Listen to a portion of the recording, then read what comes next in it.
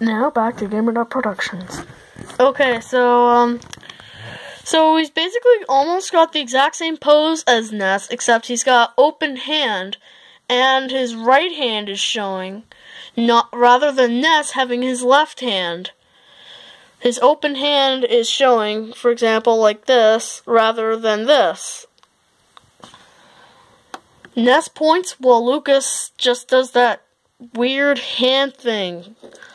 And just like Ness, they both have beady eyes.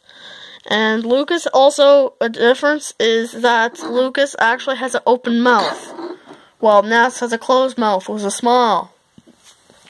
Looking at the back of Ness, it's the same, almost, except his hair is a little messy. Now on the back of it says, Shiggy Sawtooey Toy and Nintendo. It should say Creatures Incorporated. Oh yeah, it's now Game Freak. Oh yeah, Game Freak is Creatures, and they now make Pokemon games. So anyway, Ness is actually taller than a Ness amiibo, believe it or not, by hair. Now looking at him at the iPod Mini, he's actually a bit taller than the iPod Nano, just for size comparison. And compared to a movie ticket, he is actually smaller than it. And this whistle, he's actually bigger than it. So yeah, and also for my camera, he's also smaller than that too. Okay, so yeah, so Lucas also appears in Smash Brothers Brawl.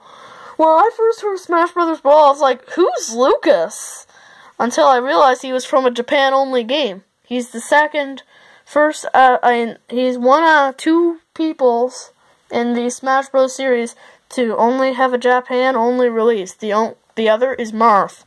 Marth is also the one that only had a Japanese release. But surprisingly, ironically about the two, Ness has a Japanese accent, while Lucas has an American accent, which is pretty weird. Which is pretty ironic, because Earthbound actually did come out in America, but however, Mother 3 did not come out in America. It was instead a Japan-only release. So yeah, that's pretty ironic if you ask me. So yeah, I think our review of Lucas is officially over.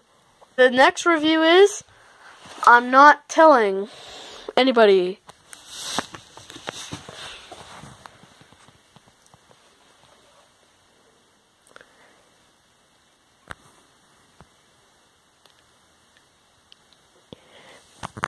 I'm not telling anybody.